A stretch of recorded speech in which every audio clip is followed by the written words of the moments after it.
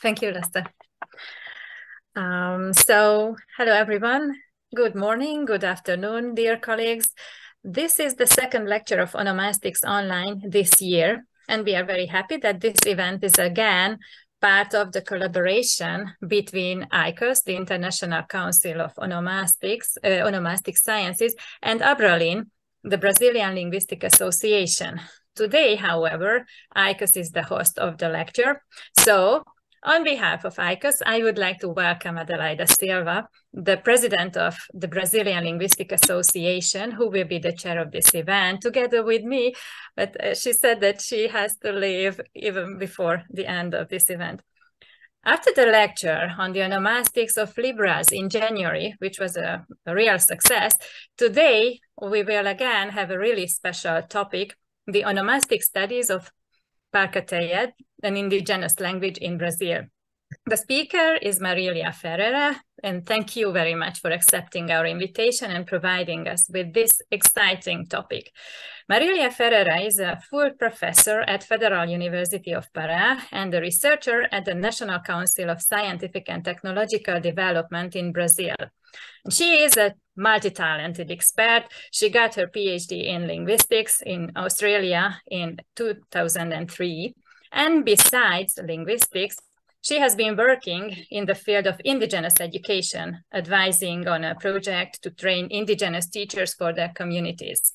Her main areas of interest are description and documentation of Amazonian indigenous languages and cultures, with an emphasis on morphosyntax, linguistic typology, theory and linguistic analysis, as well as issues related to language policy, educational sociolinguistics, and the description and teaching of the Portuguese language and Libras. She approaches names emphasizing the interdisciplinary nature of this field, especially the importance of the interaction between linguistic studies and disciplines such as anthropology for our understanding of the onomastic system of the indigenous languages. And today, she is going to talk about the anthroponyms of Parkatêjê language using this approach. As always, I wish a wonderful time for us. Thank you. And now I would like to ask Adelaida if she would like to add some more information. Hello, everybody. The introduction Kathleen has just made is perfect. I would like to thank ICOS for this partnership. The partnership, I've already told Kathleen, is something that is very fruitful. This partnership in particular has been very fruitful, and we hope we can have many other conferences together. And today I have to apologize because after setting this conference, I had an appointment set in my university, so I have to leave you now. But I wish you all a great time, a very fruitful conference, and I thank Marília for being here today. I also would like to add that this work Marília does at her university is a very important one, because as many others that our colleagues in the north of Brazil are conducting, these researches aim to reconstruct and to save languages of indigenous people. And as you know, they were under attack during the last 4 years. Maybe you all know about the Yanomami people that have faced very hard times. And this work Marília is conducting has also a social impact towards the indigenous population in the north of Brazil. So I thank her for being here today and for talking to us and to our colleagues about this language. So Once more, I wish you all a very fruitful experience and a great time. Bye-bye. I hope to see you soon again.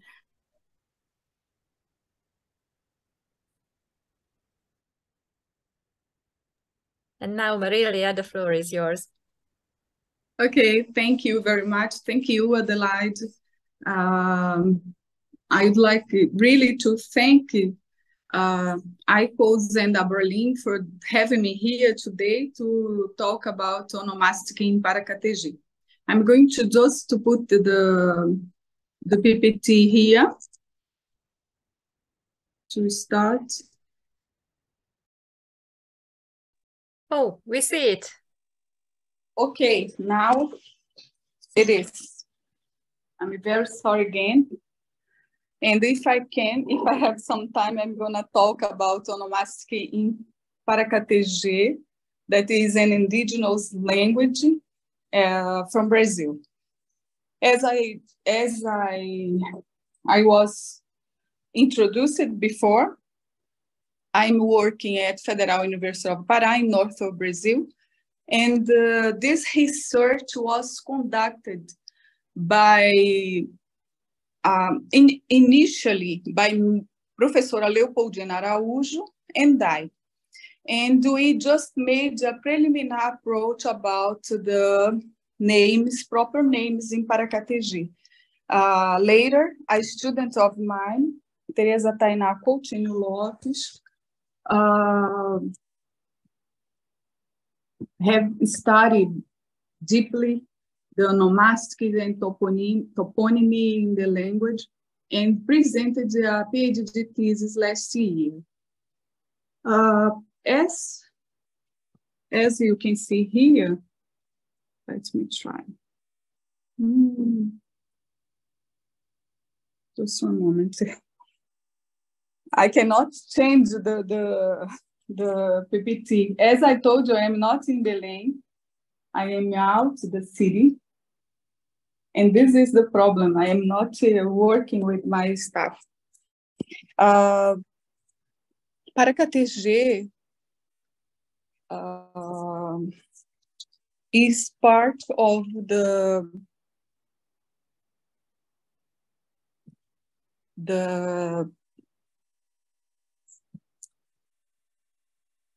Timbira dialectal complex, as Rodrigues called before, with the other 89 languages. And those languages were spoken, just one moment.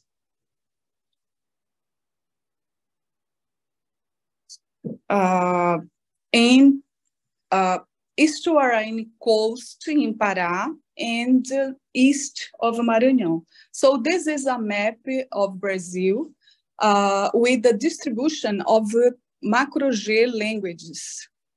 So there are lots of regions, a few, not too many, but the biggest ones, where we cannot find Macro-G languages. And here we have a highlighted map of Pará state, where we can find this red square here is Belém, the capital of the state.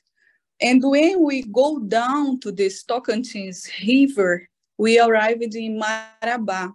So Parkatêjê and the other Timbira languages used to walk, the people who speak this language, walk all this region.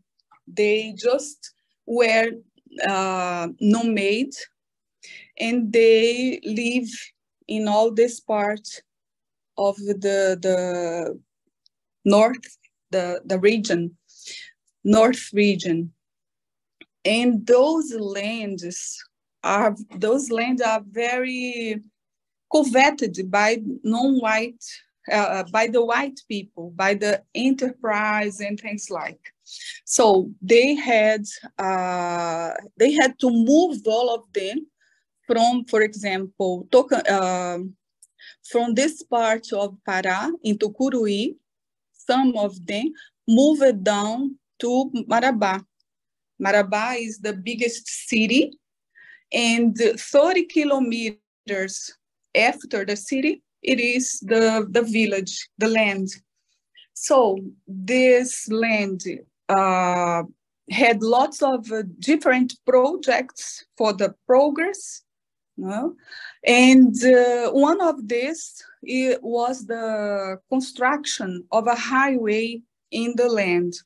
So these people decided, this group, headed by Topramre, Parkatêjê, Crorocrenum, they decided to live together, to form one big community, and they lived together until 2000. They asked for Vale, of the enterprise, to pay them how can I say, a compensation for this problem, the building the highway inside the lands. So they changed a lot their way of living. Here you can see the village. The first village was that one to the left, and later they start to construct the other one on the right. And nowadays, these people are spread in about 20 villages in this land, in all of that. So we made our research in the main one, in the principal village, because there are lots of small, very small villages with 2, 3, 4, 5 families. And we stay in the biggest one where we could find the speakers, because the language is in danger. There are just few old people that speak fluently the language as native speakers and things like. So we just start to study the names because we start first to study. So we started to work about onomastic because we first started to study kinship terms, and we discovered that the names, the given names, the proper names were very, very related with that. So we really comprovate like that onomastic is this field of linguistics that make this close relation of language and culture. So based in concepts like that you can see in the screen, we just conduct our work in Parkatêjê about this. So we have very clear that onomastic is really this interdisciplinary area of investigation, and we start to walk more in this road, looking for the names, the kinship terms, and toponymy also. So all of these readings we made with Teresa, and we started to go in that. The two main areas covered by onomastics, as you know, it's anthroponymy and toponymy. And Seabra, that is a Brazilian researcher, said that anthroponymy has its objective of studying individual proper names, parental names or surnames, and nicknames, while toponymy is interested in study of the motivation of proper names of places.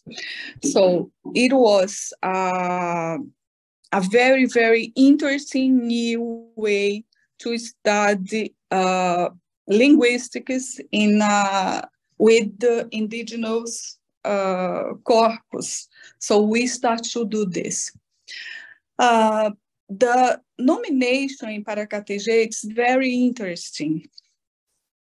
The act of naming a child in Parkatêjê involves the systems endogamous and the sponsorship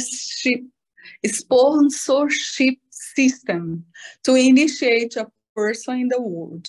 So what happens, somebody studied this before, but not with the eye for onomastic. He studied just the kinship terms with some tips about onomastic without this name. And Marcela Coelho de Souza, who is a professor in Universidade de Brasília and who is an anthropologist, she studied the relationships in Timbira, that is this complex, this dialectal complex I told you before. Rodrigues just put like that because these 9 languages, their speakers keep talking, each one in their language, and they can understand each other in more or less, with more or less difficulties. Like, for example, English from American and English from Australia, like that, with some difference in pronunciation and some syntactical differences also. So Marcela Coelho de Souza says about the nomination, the act of give a name to someone, that in Timbira relationships, when receive a name, the nominee also potentially receives all relationships of its nominator. So the relationship, someone to give a name must be blood relatives. So if a family has a boy, I have this is, I'm gonna go down and then I come back. So if a family has a boy, a baby boy, the mother's relatives are going to give the name. If the family has a baby girl, the father's relatives give the name. And then what she said is they got from the nominator the blood relatives or by affinity, as well the ceremonial relationships and formal friendship. Some relationships in this area, in this people, to these people, are very interesting, are taboo relationships. So the formal friendship is something like that. You have somebody who cares about you, but with whom you cannot talk, you cannot touch, you cannot even look in the eyes. So this is a formal friendship. It is some kind of relationship of invitation, as we say in anthropology. So the kid, the baby, when got his name, he's going to get all of this: blood or affinity relatives, ceremonial relationships. So if it is somebody that used to sing in the ritual parties, he is going to do this later. And also the formal friendships. So the potential relations are going with the name. And also the ritual helps. For example, in one moment, in one ritual, all the community is shared in 2 groups when they have a party of birds, for example.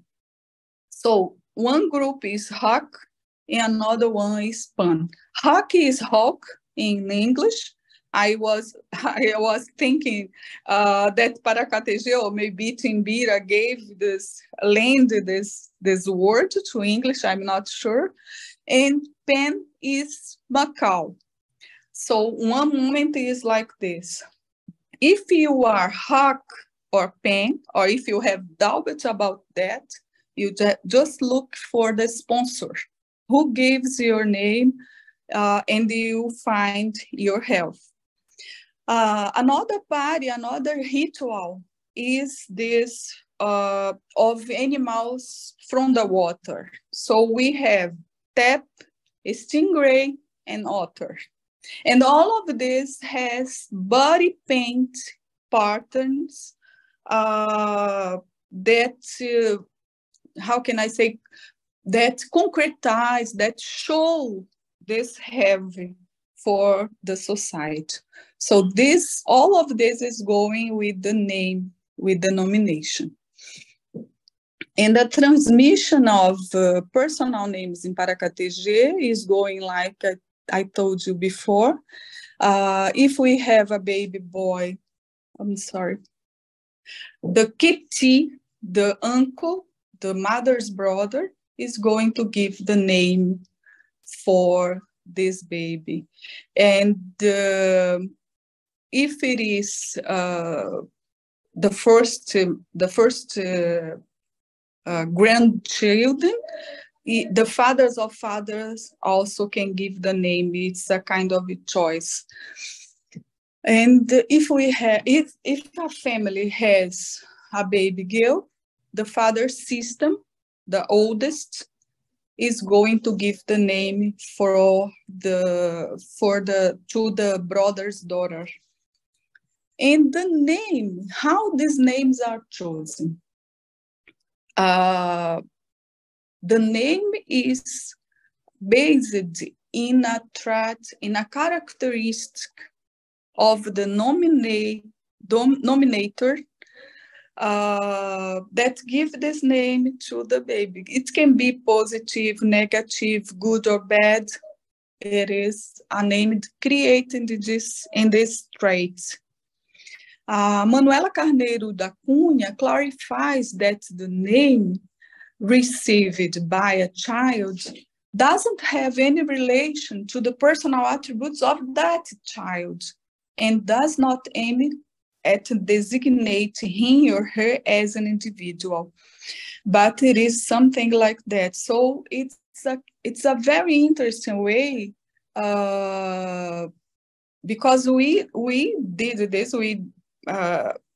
Teresa said this in her thesis, that it's a kind of essay for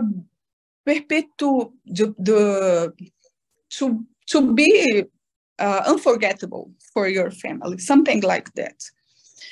So here I have some examples of nouns. For example, we have the translation is always less than we can say. They can say with this name. So taquai, this noun quai, is the girl who dances in front of the singer during the ritual party.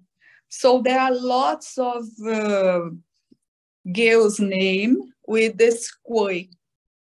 So taquai is the girl who dances in front of the singer during the ritual party that loves to dance in the rain. The second name, Purucoré, is the field woman. It's some woman that likes to have lots of fields to plant and to do things like. Harachara is the name, is soar wing, and this soar wing is because this guy, this man, used to use the arrow and bow a lot, and that's why he is with a hurt arm. Is this the reason? Então, Pramre is somebody that's like to fight, it's like the war and things like that. So, the transmission of proper names in Parkatêjê occurs in the following way, according to Arnaud, that is somebody that work with the kinship terms, first in 1964.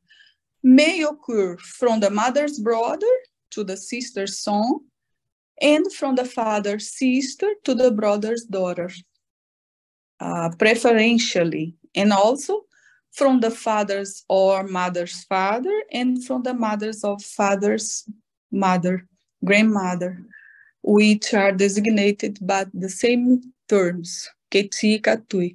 The kinship terms in this language is very interesting too, because they have set of lexical items specifically to the kinship terms for the father side and the mother side. So you don't have ambiguity for that. Regarding to linguistic properties related to the formation of these proper names in Parkatêjê, we observed that these names may be constituted by different classes, word classes. So in general, we have more noun and noun, but we have also noun and verb, noun, verb and a particle, something like that.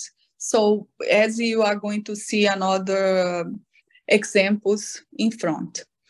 So, for example, one name of a woman is Amkronan. That means sunshine day. Amkro, something like summertime. And nan is a particle that means in that. So, in that summer, they translated to us as sunshine day. Nan Kruati is a noun for a guy. So, nan is a particle, a locative. Kruati is, krua is arrow. It is augmentative. So, literally, we could translate this like arrow in him. Or, I don't know how can I say this in English. In Portuguese, something like flechado. Somebody that got an arrow in his body, something like that. So I asked to Teresa also, when we have been working with this, how can we know when a name is a feminine or masculine or for both, whatever. And we discovered that there are some kinds of activities, cultural activities, that are not allowed to be done for one or other group, or at least is more common that women do or men do. And this kind of thing with the arrow, bow, fight, and things like that is more to the men. But there are some women that do also. However, it's not the general form. So these two names also, Parhiti, it's kind of pepper. So when they explain this name, it is a name for a woman, it's like she is very naughty like a pepper, something like. The denominator was like that. And Hakti, that means hawk. The translation for this, for them, is hunter, a good hunter, something like. So here I have some pictures of these people before all of this problem in the beginning. I thought I could not talk about toponymy because I had lots of things to talk more about onomastics. But here you have the first picture, for example, we have water paint, body paint. And in the right also, the both pictures here show this guy dancing in a festival with this painting.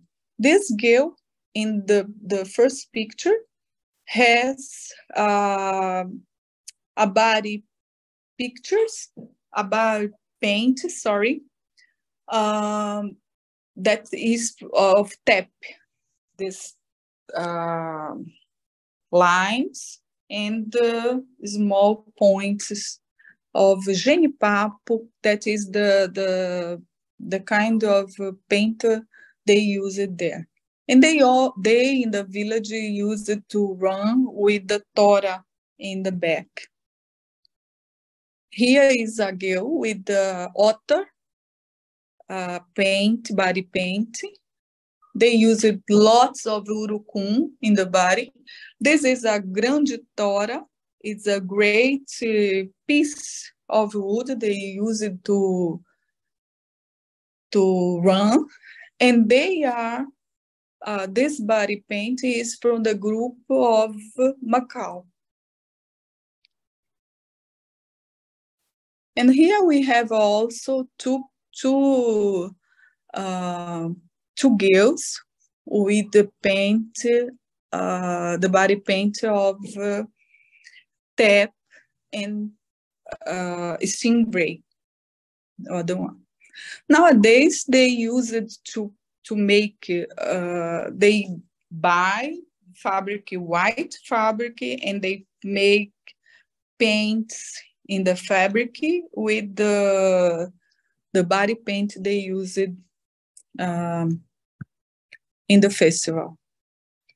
And this is what I selected to talk. I'm very, very sad because I cannot speak like I was supposed to do, but I am here to answer if you have some questions or something to say about onomastic in Parkatêjê. So this, all this work show us that there are lots of common things, but in linguistics, in onomastics, scientifically talking, but there are lots of culture also embedded in all of this.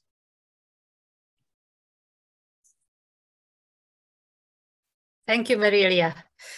Thank you for this really interesting and informative lecture about an absolutely different naming system compared to our European personal name giving. And now we have some time for questions and comments. You can use the chat or just turn on the microphone and the video.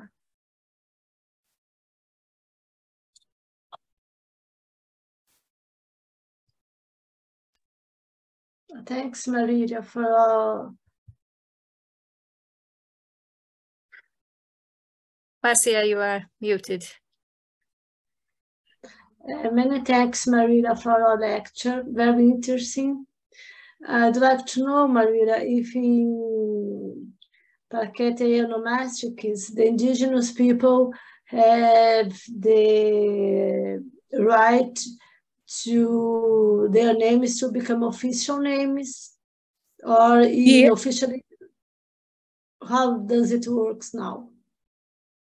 Yes, they nowadays, when they just run away from the problems and things like in the 70s, they started to use a Portuguese name. But when they decided to come together and to form this great group, this big community, Marcia, they decided also to make a return to their names, culture, dancing, food, whatever.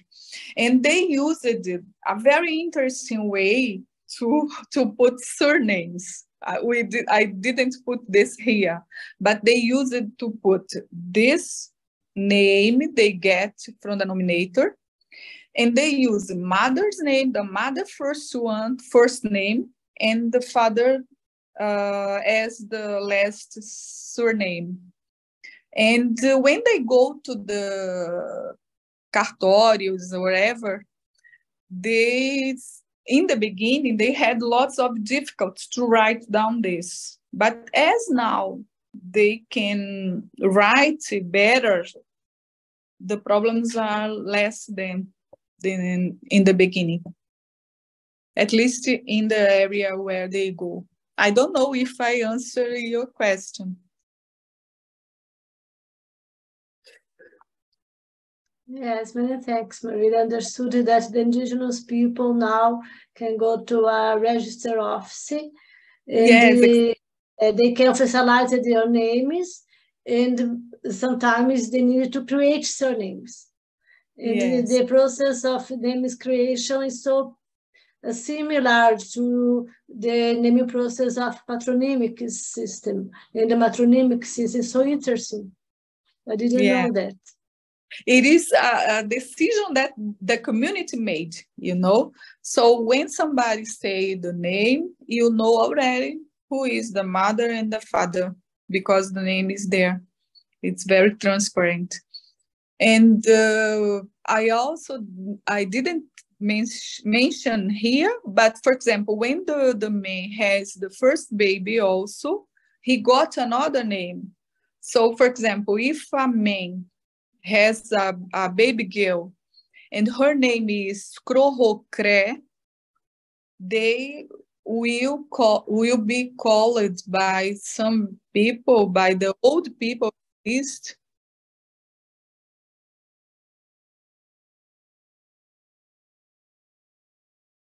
sound with the audio.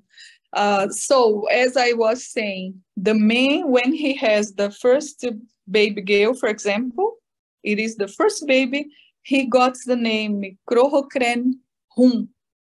That means father of Crohocre, something like that. But this is not now used, they are not using this anymore. But the oldest one say like that. They keep the name, the given name, and they got this name of father of Kathleen, father of Marcia, for example.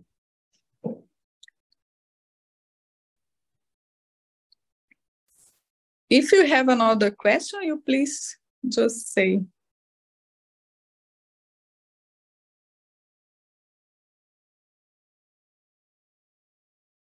While we are waiting, may I ask about the characteristics of the place names, the toponyms in Parkatêjê? It is the pronunciation, okay. Yes, but you can say Parkatêjê also. No okay. So can you talk about the toponyms, the place names? The toponymy has a different formula than that, than the proper names. So they have expressions specifically for example, geographic parts. So if we have rivers or lakes or something like that, there is this a kind of expression, a kind of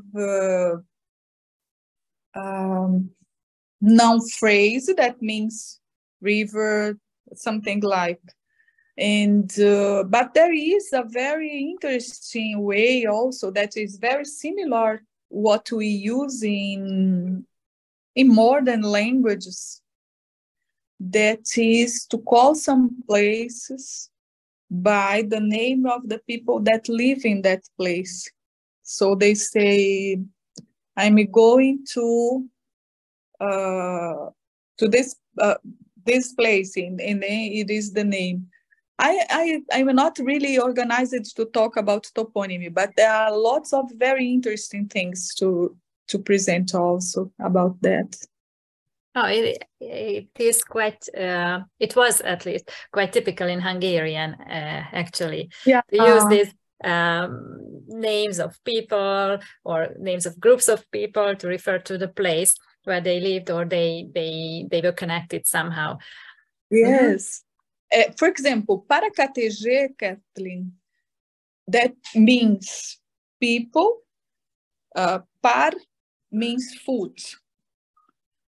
Kate is something like owner, but it's not owner, the possession of some object. It's not like that. It's somebody responsible or who lives or who care or who are in some place. This kate.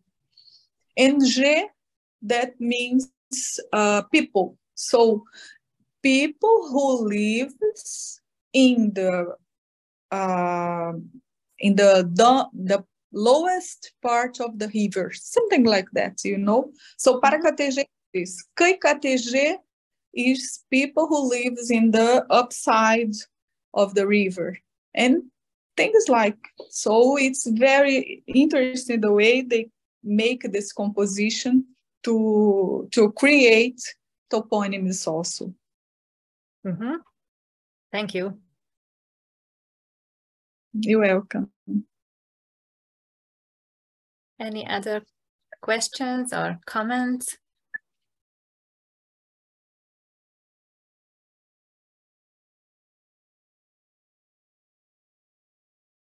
I'm just wondering if... Oh, there is, yeah. Yeah, there is a... Oh, thank you. Message. Very kind. Yeah.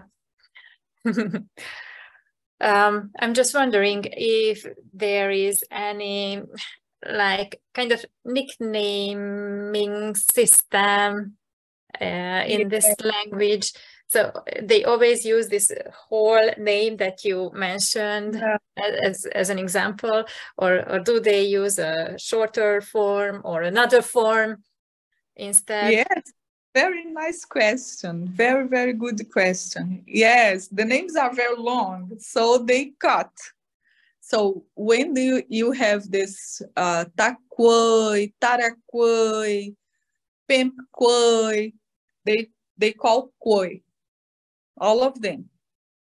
And for the woman, for example, there are another noun that is very, very common. It's João. João Pramre, João para João. Now João. They call João, but there are not different nouns like that. So there is, yes, there is a very interesting nickname system, and for the men also. If you have, for example, something like Pem crua, cruaté, they call crua, that it means flecha, that means arrow, sorry, and things like. So it's very interesting. It's a kind of a very, very interesting topic for an article and a paper. Mm-hmm. Thank you for this. Yeah, how they use their names in real life. Yes, yes. Mm-hmm. Thank you. Thank you too. If there isn't any other question or comment, I don't see any raised hand or something like that. Then I would like to thank you again for this really interesting lecture, and even contrary to all the technical issues, it was really interesting, an interesting introduction to this topic. Thank you. Oh, hello. Bye-bye. Thank you. And before we are leaving, I just would like to remind you that the next lecture of Onomastics Online is going to be in March 22, when Ángel Iglesias Ovejero will give us a presentation in French about the dictionary of anthroponyms in Spanish proverbs. So see you soon in March, and thank you very much for participating, and also for the lecture. Thank you. Thank you a lot. Bye-bye. Thank you. Bye-bye. Bye.